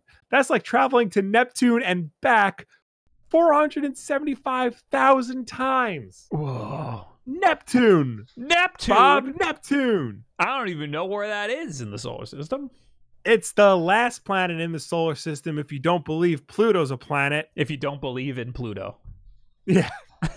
The conspiracy of Pluto. We had an incredible year. We saw watch time from video game live streams grow to over 10 billion hours. So yeah, it was a good year on YouTube gaming. Yeah, we got lots of Fortnite and Minecraft and Well, the top overall games watched in 2020 was Minecraft with 201 billion views. Then Roblox, Ganaria Free Fire, which I've never heard of. Oh, that's I think that's is that like a Chinese thing? I must. GTA 5 and Fortnite. So if you ever want to know why they keep... This is I think the Chinese PUBG. Oh. Well, if you ever want to know why they keep re-releasing GTA 5 and not releasing GTA 6, this is why. 70 billion views on GTA videos. Sam's playing with the dog outside. If you hear a lot of like scratching around, that's the dog running around. Ganaria. I'm trying to make sure that it's actually Chinese. Yeah. Owned by C Limited. Oh, Singapore. There's Singapore. Headquarters in Singapore. So, Singapore. Yeah. Anyway, is that it? Is there more? I mean, there's a lot more, but I think you get the gist of it. Oh, there's a lot of there's a lot of charity stuff. Jacksepticeye raised $660,000 in 12 hours for COVID relief, and Courage JD raised $500,000. I'll say that this year was a great year for streaming on YouTube. You know, the year where we stopped streaming altogether on YouTube. Yeah. This year was a big deal for streaming on YouTube. To be fair, we weren't exactly the top demographic for streams doing good on YouTube. Right. Jacksepticeye, for example, streams on Twitch. But Courage JD, he's a YouTube exclusive streamer. Valkyrie started streaming on YouTube. Dr. Disrespect started streaming on YouTube, but he was kind of forced to. And they all seem to be doing great. So, I mean, it's no surprise here that YouTube seems to be, you know, the juggernaut of video content on YouTube is just doing better again for another year. Gaming in general did really good this year, because it always does. Every year it gets bigger and bigger, but also because of COVID, it got you know, a big bump because everybody's staying home. It could have probably done better because, I mean, a lot of studios kind of had a slow year because they were all affected by COVID, but didn't matter to people. People were buying up whatever they could because they were home, had a lot of time on their hands, and wanted to escape. So it was here's an industry that was doing good. And you know what? It was a good year for the WULFF Den too. We had a lot of good. It was a good, positive time, despite what was happening in the world. And I thank all you for that. And you finally dropped that 200-pound sack of crap that was just dragging your company down. 200? I am a fat man, and I'm not proud of it. Dad bod and pandemic bod at the same time is not a good combination. That's a wild combination. So yeah, no surprise, things are going great overall in the gaming and YouTube spheres. I don't know what Twitch. I don't know what the deal is with Twitch. I'd imagine Twitch is doing pretty good. This year, 2020, is the year that everybody finally figured out that the people who run Twitch might not be that great. Yeah. For years, everybody looked at Twitch and they were like, Twitch is the cool guys. They're like the cool kids, and everybody wants to be friends with the cool kids, right? But no, they've always been just like a bunch of it's like a bunch of high schoolers running a company. They don't know what the hell they're doing. Yeah. Sometimes it takes a while for people to catch up to where you are, you know? Because like you always knew that like the Twitch people were bad, but eventually people came around to your way of thinking. Oh, me. Yeah, I'm smart. Everybody listen to Bob. Yeah, it's like when everybody finally realized that Boondock Saints is a bad movie. I've been saying that for years. And just now everybody's reaching my level. Oh, eventually people will find out that Kanye West is a bad artist, right, Will? Yes, exactly. We definitely have some comments to go through about that. I know that for a fact. Bring it. This year was also the year that people at Twitch got canceled for being not so nice. And there are people that I knew were not so nice from way back in the day. But you know, you have no proof or evidence, and you can't like go to the police and be like, this person harasses people. It's just through the grapevine you hear it, so you can't just like, you know, convict them. Anyway, I'm glad things worked out the way they did in terms of that this year.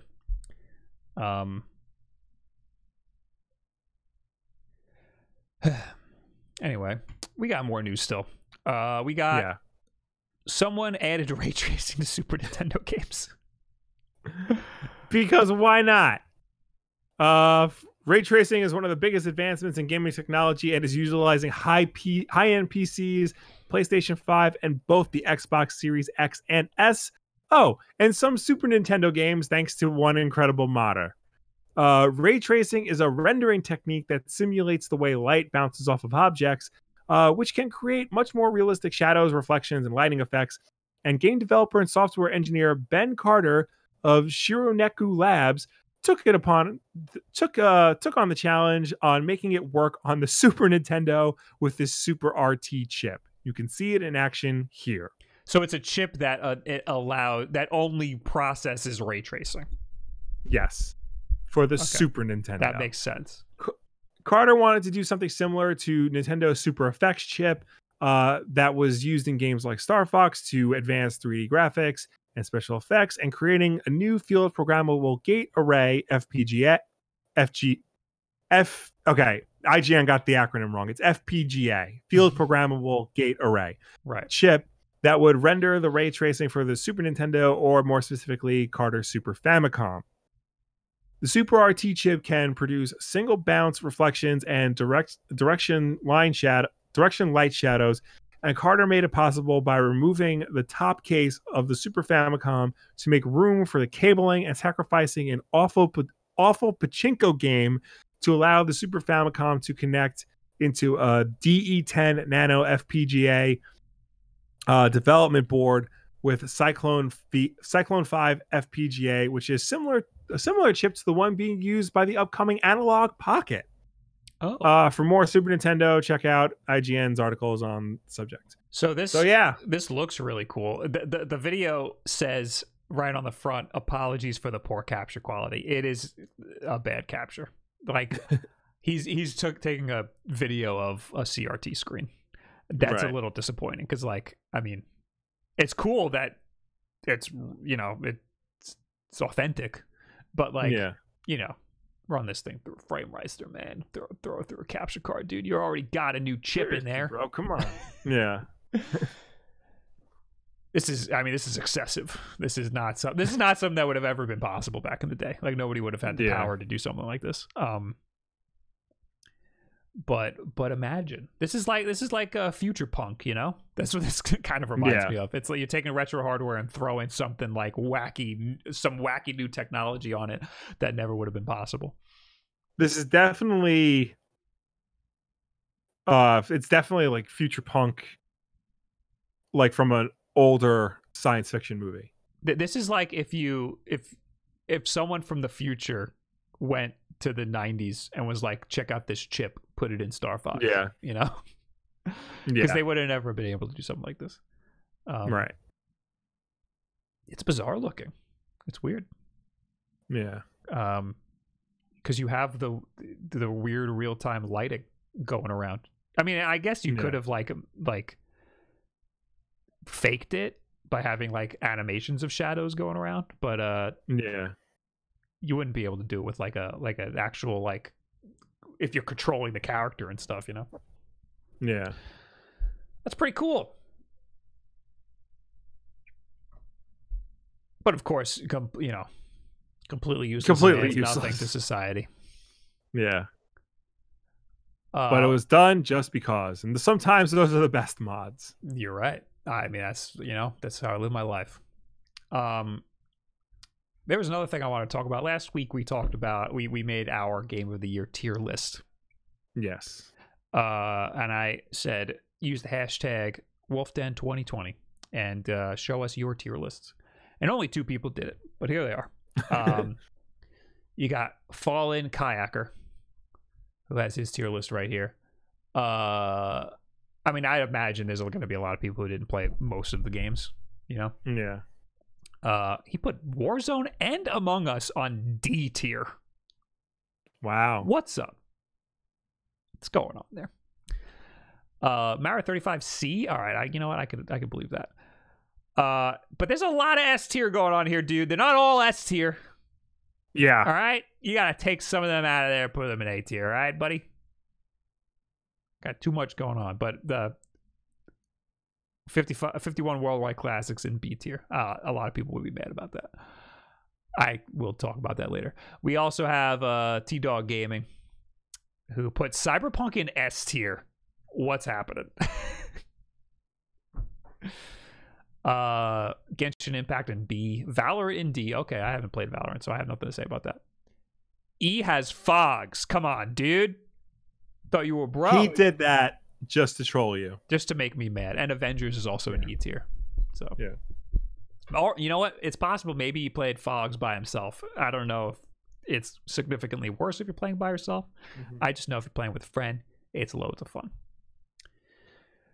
I gotta say though, I didn't tweet out the tier list. I just tweeted out this picture from the tier list, which was a screenshot of just 51 worldwide classics in D tier and Cyberpunk in E tier. Because I thought it was funny that the hell's this game called? Classic. What the hell's this game called? 51 worldwide games. No, but there's the thing in front of it that's not shown. Oh, something classics. I'm having a aneurysm right now. But I thought it was funny that game is higher than Cyberpunk, and people weren't mad that I put Cyberpunk. Clubhouse games. Thank you very much. People weren't mad that Cyberpunk was so low. People were mad that 51 worldwide games was only on D tier. And I was like, yo, you don't even know what the context is. This could be freaking games with the most glitches. Yeah. Why would you want it to be higher? But no, everyone's mad that Clubhouse games was so low. But look at the games above it. There were so many great games, you know? And this is the list of the best games. So they're all good. Yeah. Nothing to be sad about, even though I was just ripping apart other people's tier lists. Will? Yes, Bob. Tweet of the week. Tweet of the week! Tweet of the week! Tweet of the week!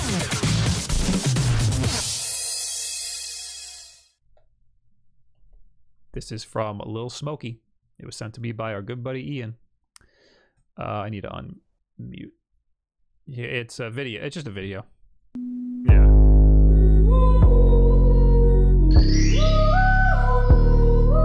I gotta mute it. I can only play a little bit of it. It's Mario from Mario 64 going into a painting, but the painting is Peach's OnlyFans. That is really funny. I lulled. It was a good one. Now we will talk to you people real quick. Yes. If you have left a comment over on our YouTube channel, WULFF DEN Podcast, this is the part of the video where we will answer you. And of course, ladies and gentlemen watching us at home, please start leaving your questions and comments because we will get to them when we are done with everybody else. Elite Pepperomania in the chat right now says that's a Kanye song. All right, what do we got here? I wouldn't know. Oh, Fred put a lot in here because you made people mad. Nick Province says, Will, does your daughter watch while you play games? My son, who this is gonna be an evil one. My son, who just turned 1, is always mesmerized when I play Animal Crossing. Playing anything else, he could care less. Also, hello, Bob. Love the channel and the podcast. Thank you very much, Nick. So we don't actually we're trying not to expose our daughter to screens as much as possible, like TV screens, telephones, tablets, things like that. Just because I heard somewhere that for the first 2 years of a child's life, that's when their brain is like being developed the most, and being exposed to screens could interfere with that. We've screwed up from time to time, but I will say for the most part, if like the TV's on, she'll look at it for a second and then go off and do something else. She doesn't really care all that much. I don't really play games in front of her because I'm trying to have my attention focused on her. Because if I'm sitting there playing a game and she's off chewing on electrical wires somewhere, then I'm a bad dad. What about dot matrix screens? Does that count? How old till a dot matrix screen is going to be introduced into your daughter's life? I don't. That's a good point. You know, like, does the type of screen matter? Well, I don't know, because everything in this house is an LCD screen, right? So, like, what if it's not backlit? Would that be better? I don't. It might be. Just something to think about, Will. Yeah, I know what you're getting at. Aaron, I just want her to play calculator. Yeah. Aaron Suber says Assassin's Creed isn't annual anymore, and I personally feel like they've made a huge improvements in the last 3 games. That being said, I definitely understand why someone wouldn't be interested in them anymore. Also, Immortals Phoenix Rising is one of my favorite games that was released this year, and I definitely think you would enjoy it if you gave it a chance, Bob. You can't get Breath of the Wild on your PS5, so that could be a reason to play it. That's a good point. I feel like I would probably like it just because there's platforming elements. A lot of people are into Immortals Phoenix Rising. Like, it is apparently a very popular game. Like, overall. There's just a lot of games that like blindsided me out of nowhere. Like, out of nowhere, there was like a million games that like I need to play. Also, apparently, Immortals is kind of like God of War in that it uses the shoulder buttons for melee combat. I don't like that. I don't like that at all either. I changed. You can change the control scheme of God of War to use the face buttons, but by that point, I was too used to using the shoulder buttons that I switched back. But I didn't like it because shoulder buttons are not for melee; they're for guns. Range. Yeah. We also got Anthony Zombie Hunter. Hey guys, love the podcast. Happy New Year to you guys, and I would just love to say, if this doesn't get read, I really want if this does get read, I really want Super Mario Strikers on the Switch. Hey, we talked about that. How do you feel about that game? We talked about it before. I think that game is great. Good game. Again, I played it way later. So I played it when we recorded a Kirk Fogg album. It's a deep cut. We were staying over in this person's home studio, and somebody broke out the GameCube and was like, yo, I brought Super Mario Strikers. And these are people who don't play games often. And I was like, oh, I've never actually played Strikers. And we played it for like a really long time. And I was like, holy shit, I completely missed out on Super Mario Strikers. This game's great. Yeah. So that was like 2014, I want to say, is when I played Super Mario Strikers for the first time. Yeah.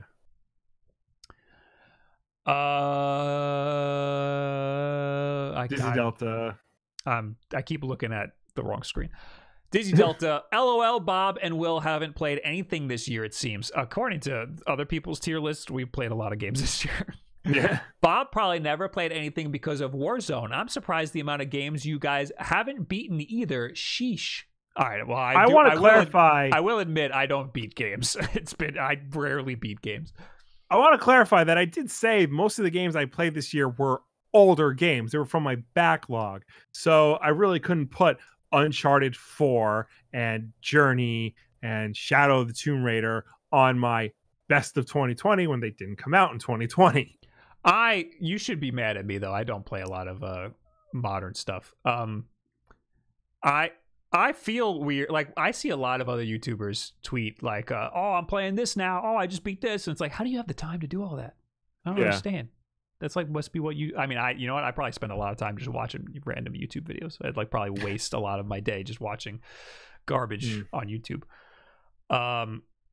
So I'll admit I don't play a lot of games, but I think it's a substantial amount after looking at that tier list. I did play a decent amount of games that year, but the problem is they're all Nintendo Switch games. I play a lot of Nintendo Switch games. I don't play a lot on other platforms. I will admit that. And I do play way too much Warzone. We got Sean Diggs who said, also, Bob's bias towards everything Mario or Nintendo is outrageous. A game isn't better because it's super short. To me, it is. Make your own list, dude. It certainly helps. I am definitely biased. I like platformers. I'm not like, I'll say a Mario game's bad if it's bad. I particularly didn't like Super Mario U Deluxe, Super Mario 3D World. I think it was good. I don't think it was like, amazing. But yeah, I have a bias towards platformers. I like platformers, and I have a bias against games with like a lot of turn-based or like dialogue, like I don't want to say RPG elements because I like some RPG elements. To a point. Some games have like RPG elements that like don't matter. They don't do anything. Right. They're just there because every game has to have them.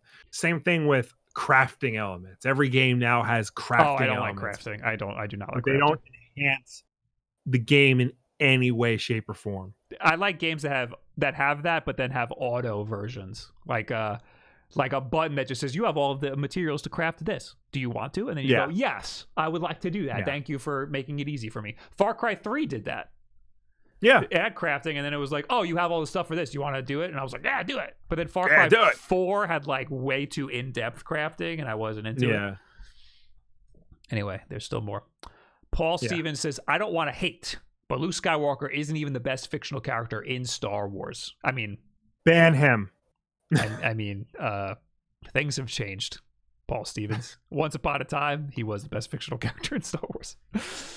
He's still the best fictional character in Star Wars. I will fight every single person in this chat and in the world who disagrees. Well, next comment. Well, I would agree with you. But I have to say, I've been kind of off of Star Wars for a long time. And I feel like I'm going to continue to be off of Star Wars. They announced all of the new stuff today. They didn't announce. Oh, the High Republic? We knew High Republic was happening, but they announced more stuff about High Republic. Yeah, they have like a date and stuff. I'm not going to be into that at all. I can feel it right now. That's like some weird mix between like the prequels and like new stuff, and I don't like it. It's all books. So it's by making them books, you made them inessential. But that's the thing. It's books. It's one of those things where it's books in the hopes that if it does good, it could be turned into other media. Right. I don't want. The reason I like Star Wars because it's sci-fi fantasy, but like the sci-fi makes me able to handle the fantasy. It makes the fantasy easier to digest. This is fantasy with sci-fi. That's what it feels like to me, and I don't like that. I don't know. I'll probably just glance at the Wikipedia pages for the High Republic, just to get, because I like having a general gist of it. But I also did the same thing back in the old expanded universe, where I would just read the Wikipedia pages for like some of the books that seemed interesting, just to have a general idea of what was going on. You don't actually read this stuff. There's 1,000 books, and most of them are garbage. And so people don't like Solo because, and to their credit, the Solo does a lot of like, oh, this is how he got the Millennium Falcon. This is how he met Lando. This is how he met Chewie. This is how he got his gun. This is how he got his vest and all that other crap. But that's like every single young Han Solo book just smashed into a 2.5-hour movie. Mm-hmm. And these are the same people who would read those Han Solo books and feel so superior for knowing that stuff. And then when Disney made a movie about it, Disney doesn't know anything about Han Solo. But that's the thing. With those expanded universe books, you were so starved for content that like the books weren't as good as the movies, but you felt like they were great because the expectation was minimal. Going into it. But this is a movie, so you're like, I expect it to be great because they spend millions and millions of dollars on it. But at the same time, what these books did was they provided, data. They provided facts, trivia for fans to like learn and keep in the back of their minds. Because fans have, and this is all fans. This is the biggest generalization I'll make. Fans like to have trivia in their mind to show off that they're a fan of something. So when Disney came out and basically did that, they did it wrong, and that's not what fans wanted out of a Star Wars movie. Meanwhile, that's what they've been doing since the start of the EU officially, back with Heir to the Empire in '92. So I just hate Star Wars fans. I really do. I stand by that. I liked half of Solo. I like the second half of Solo, but I haven't seen it since I saw it in theaters. So Solo is good. Solo is fun. I'm in the middle of a rewatch of the whole saga right now, so when I get to Solo, I'll let you know what I think. The last one is by Kirk Knight, who says, "Does anyone actually like Will?" Probably because of your analysis of what's his name, Kanye. But yeah. AV responds, "Did your mother not hug you enough as a child?" My favorite genre of Wolf Den comment is somebody saying something about one of us, and then somebody else replying, clowning on them. That's my favorite genre of Wolf Den comment. That's a lot of anti-Will comments because of my opinions on a rapper. No, honestly, what are you looking at? Because I thought there was going to be more from. I'm looking Fred. at what Fred posted, and yeah, he didn't post any. That might be the only one. That's the only one. Yeah. Yeah. I'd assume that there's more though. I haven't looked at the comments. Listen, man. Your favorite album is what? Pinkerton? Blue. Pinkerton is... People always say Pinkerton's the best Weezer album, but it's not. The Blue Album is the best Weezer album because that is Weezer distilled down to their purest form. That's not Rivers going through some shit. That's just Weezer, straight up. I might have to agree. Yeah.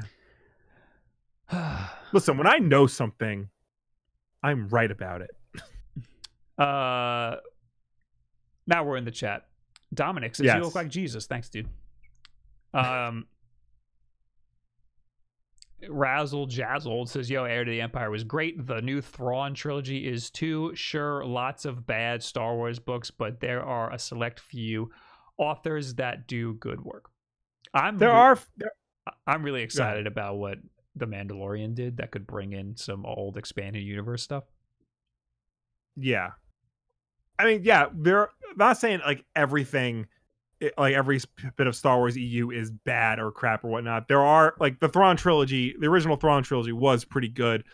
I really like the Shadow of the Empire novel. I thought that was fantastic. There are good elements to it, but you know, it's always like finding a needle in a haystack, trying to find a good Star Wars, like a good Star Wars EU story that like you're not embarrassed to have read. Is there any chance that you would revisit the backlog shows as Illusion Fox? Minimal. Chances are very slim that would happen. It's just too much work. There's too much going on. And look, it's not that we don't want to. We love doing that. It's just the amount of, because we always wanted to make that like a much higher production value, but it, you know, that required finding a location, setting up multiple cameras, having a crew there with us, and that just takes a lot of time, a lot of effort. It's a lot of setup. Honestly, the actual shooting isn't really that bad. It's just a day of our lives, and we shoot like a bunch of them at once. The biggest problem is what do we do with it? Like, we can't post it on the main channel because it doesn't do good. We can make a second channel, but it's not going to do good there either. And like, it's just not worth it. It's like, I know it's like, I love doing it. I love the end product. It's just, there's no return on our time investment, and our time is better spent in other places. That's just how it is.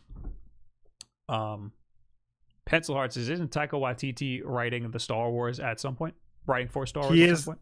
He is attached to do his own movie. Yeah, they haven't said what it is, but that's fantastic. That would be fun. Oh, Luabic said this before in the chat. "Well, how dare you say that The Dark Knight Returns is an overrated comic 6 years ago? I just saw that video last night."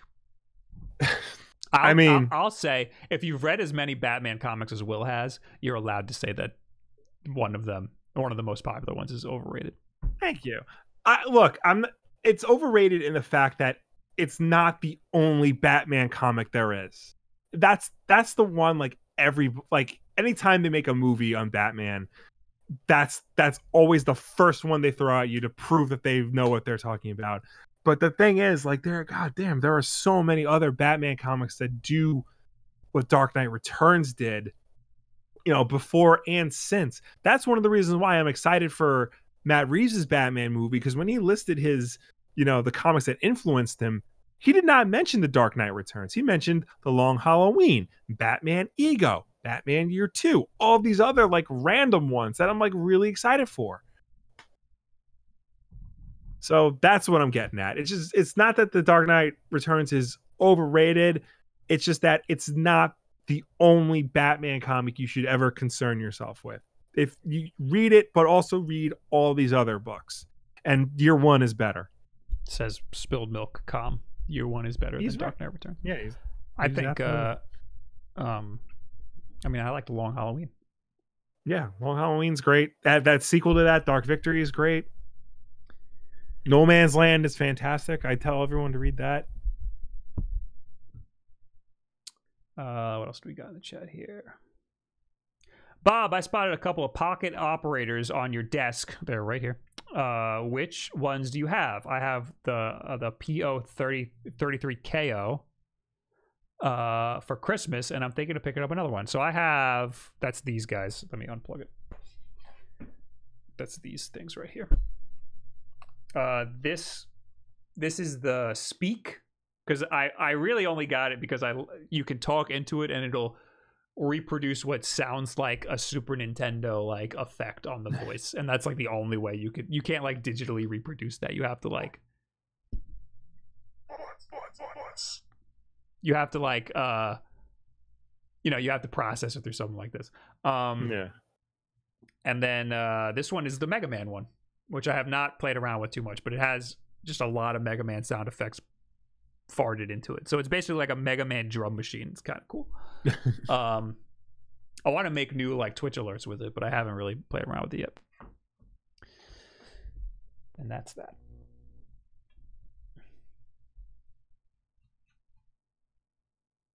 Does Will have a Batman tattoo? No. The thought has crossed my mind, not gonna lie. I do have a friend who has a Batman tattoo. So there's that.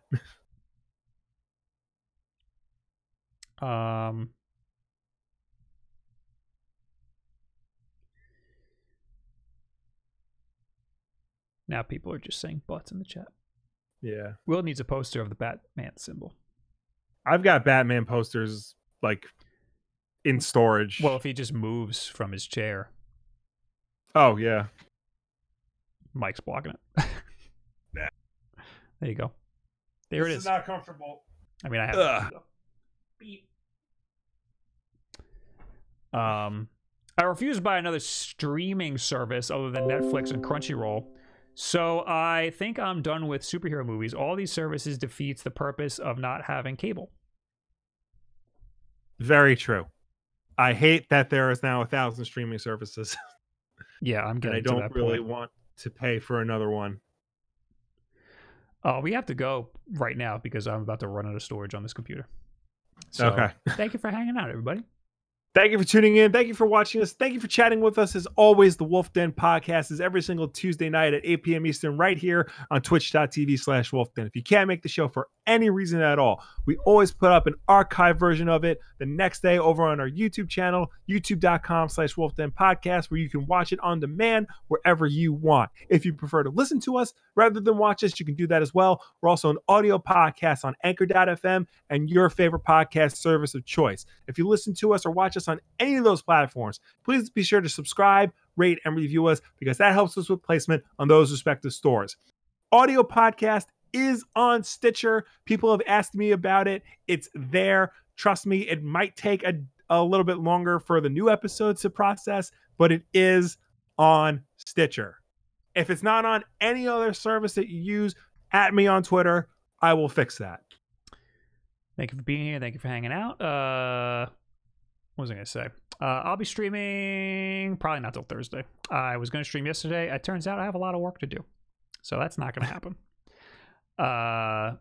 So, yeah. I'll see you for a video on Thursday, and then we'll be streaming. Somebody's banging on the door. I don't know what the deal is with that. Anyway, thank you guys for hanging out. Stay here for the raid. We will raid somebody. Just say hi to whoever it is, and I'll see you later. Goodbye. Bye.